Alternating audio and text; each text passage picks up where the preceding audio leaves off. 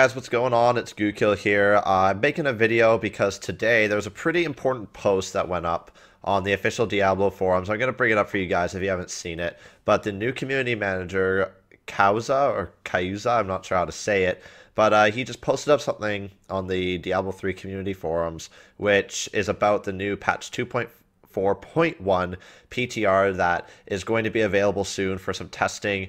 There's some pretty big bombshells here as far as the current meta for Diablo 3 and what this kind of means for the game as a whole involved in this post. So what I'm actually going to do is I'm going to bring it up and we're going to look through it together. I'm going to give you kind of my initial thoughts on some of the changes that I see here so far and where they're going to go with it and whether this is going to be good for the game or not. Now, obviously, keep in mind I'm somebody who plays Demon Hunter, so from a personal bias point of view, there's going to be some changes here that I love, but they're also selfish, and I don't wish misery upon the people that are genuinely having fun with their class or character that they're playing. But let's take a look here, okay? So we have here, we've been hard at work on our next patch, which is soon going to bump us up to version 2.4.1. The first thing that they've been looking at is the prevalence of barbarians in group play beyond Greater Rift 80 and how they're being used. While many classes bring party-based buffs, the damage reduction of Ignore Pain mob rule combined with Pride of Cassius is currently a clear outlier. As a result, we will be reducing the party benefit of Ignore Pain mob rule from 50% to 25%.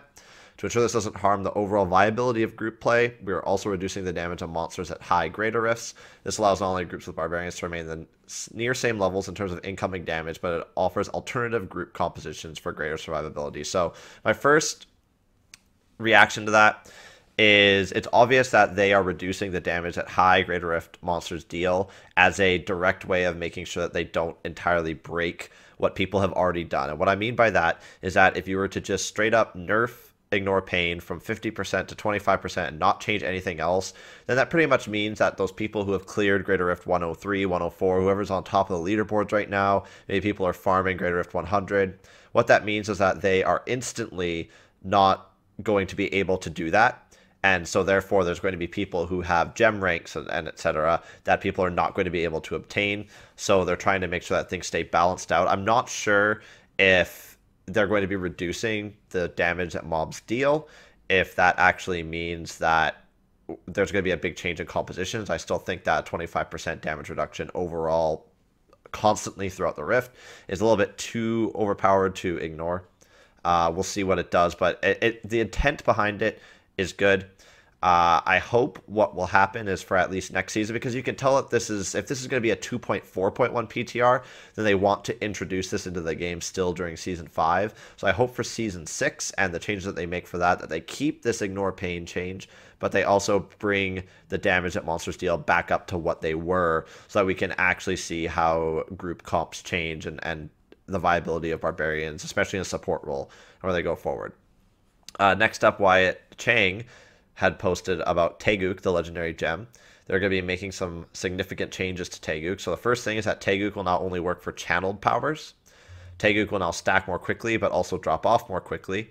The maximum is now 10 stacks, and you'll lose the stack after 1.5 seconds instead of 3 seconds.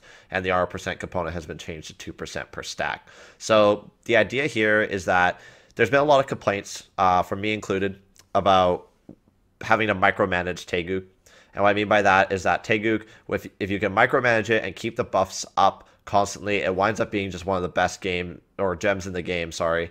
Just the armor, the toughness, as well as the damage. It's too good to ignore. You see tons of classes using it. For example, my Martyr Demon Hunter uses it. My Adolescence Demon Hunter uses it just to keep the damage rolling.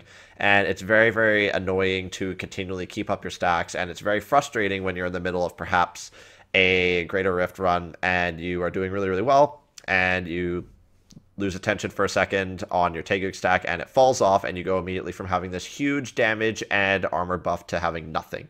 So they're obviously trying to change this to keep this more for classes that are going to have to consistently channel something. So I'm thinking like Whirlwind Barbarian and Ray of Frost or Disintegrate Wizards. Just to think about that, they're trying to tailor that gem specifically for them, and also trying to make it so that it's not so overpowered that they're going to constantly have it up. They're going to have to be really careful about how much of their energy source that they're using, so that they don't just go from full resource to none and then they're fine still because Taeguk is going to be up. It's going to fall off pretty quickly, but it's also rewarding in the sense that Taeguk doesn't stack up so high. So then that way you're not losing too much power.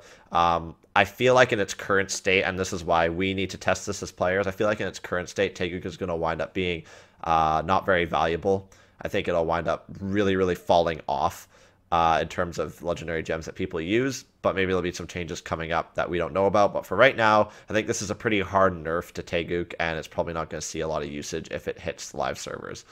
And then lastly, the thing that I really wanted to see, because I love when things get changed to break the meta, we're changing Twisted Sword for Wizards as well as Solanium. We've seen in group compositions as a playstyle based around Wizards spamming Energy Twister while the group spams Health Globe regeneration. We received a ton of feedback and we agree that the manipulation of generation of Health Globes is not good for the game. So what we're changing is that Twisted Sword is going to get a cap at 5 Energy Twisters and Solanium is getting an internal cooldown of 8 seconds. Now, the Solanium nerf seems pretty harsh, even though I'm not a fan of the current meta and the current gameplay. The Solanium nerf is pretty steep. 8 seconds for a globe being spawned is a pretty big nerf, and hopefully that doesn't mean that's now Health Globe regeneration and Nurse Doctors and even Demon Hunters using Solanium as their support builds. Hopefully that doesn't disappear entirely.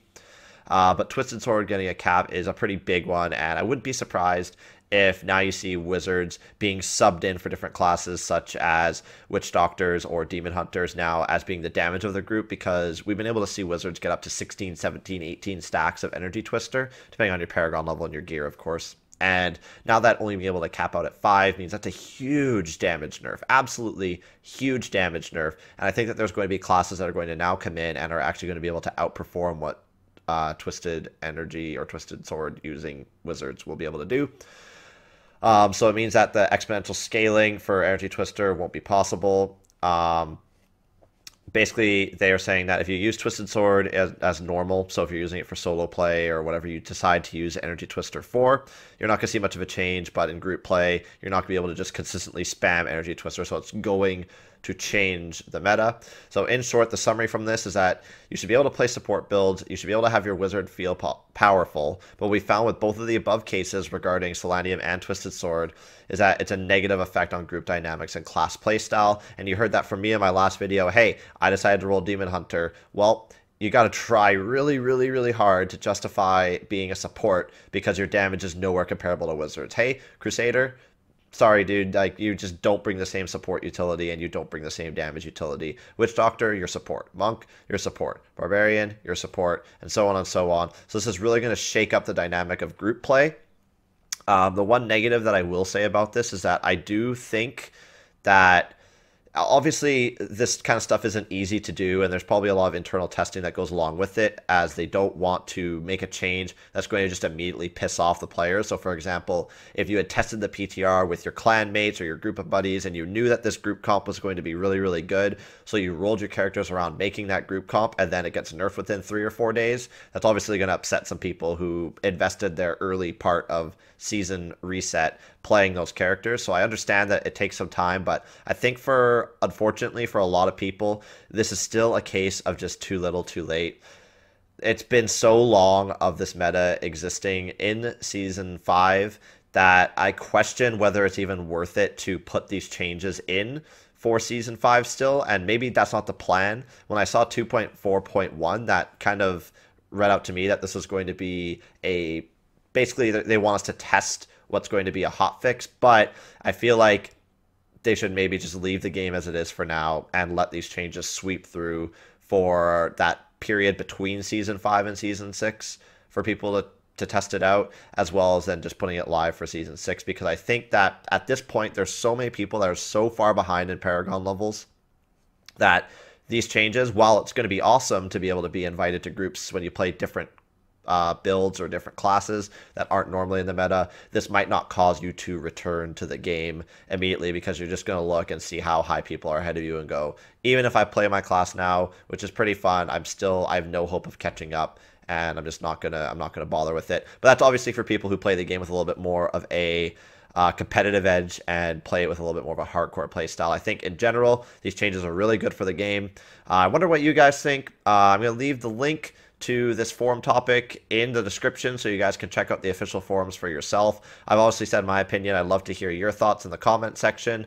If you guys liked hearing my thoughts, and this is honestly kind of a new thing for me, is doing a reaction video based on a forum post by a Blizzard employee. If you guys like the style of video, let me know by hitting the like button. And again, if you guys like to hear more Diablo content, make sure you hit the subscribe button below. Thanks, guys, for listening to my thoughts.